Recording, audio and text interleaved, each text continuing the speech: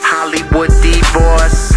Of course, I had to use the force. Even though I've actually never seen Star Wars, knew exactly what to do to start a war.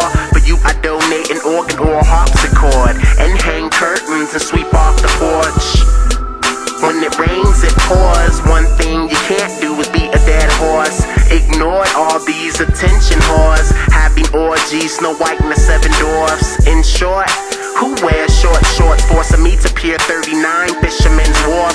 Fergie was the finest from Wild Orchid. Takes time to learn how to ride wild horses. Perfect time to take a road trip up north. And it's summer in the city, wish I was in New York.